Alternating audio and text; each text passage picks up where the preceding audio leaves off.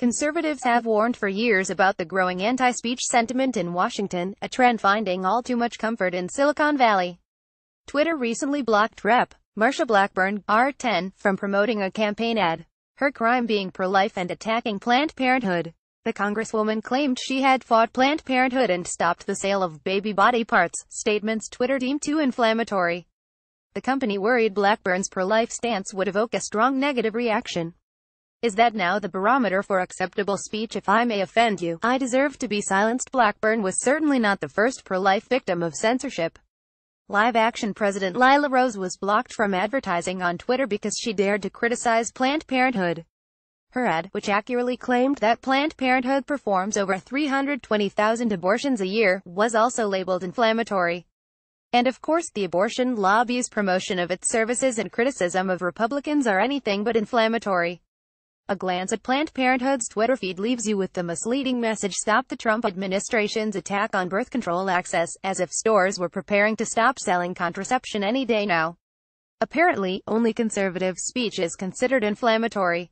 And who can forget Facebook's clampdown on conservative news company officials allegedly filtered out stories on conservative topics from conservative sources, a blatant attempt to silence speech they oppose. Congress is now targeting Russian but Facebook ads in another effort to restrict purportedly undesirable speech, and Facebook appears all too eager to help out. In many ways, Silicon Valley's anti-speech activism is a betrayal of the simple idea that drove the explosive growth of the internet as an alternative to traditional, heavily moderated platforms. More speech is in the public interest and everyone has a right to be heard. Facebook, Twitter, and other social media companies have given billions of people an unprecedented platform to speak their minds and listen or not listen to various perspectives, liberal or conservative. Between Facebook and Twitter, more than 2 billion users now use Silicon Valley's products to exercise their First Amendment rights and to freely associate with friend networks, business groups, and political organizations. Free speech and free association are the foundation of American democracy. Silicon Valley's growing censorship of any speech is an attack on all speech, and a vibrant democracy.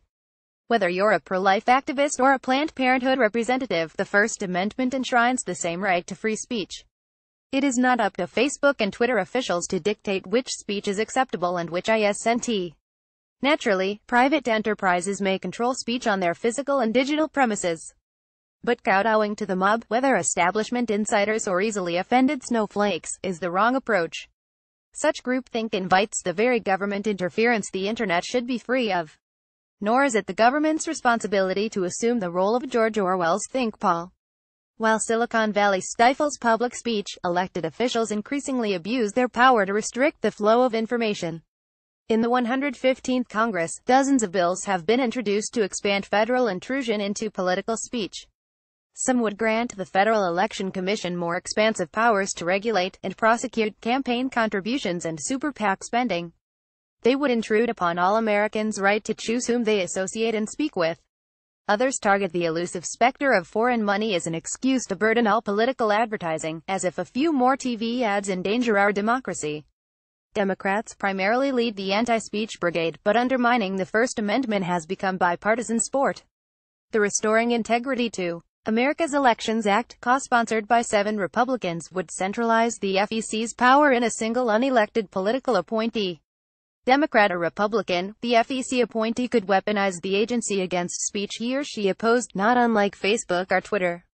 It boils down to a simple question: do you want someone else deciding if you get to speak? If you believe you're immune because your speech is acceptable, while other speech is unacceptable, then you're missing the point. No individual should ever have the right to silence another's speech with the heavy hand of Big Brother or Big Data.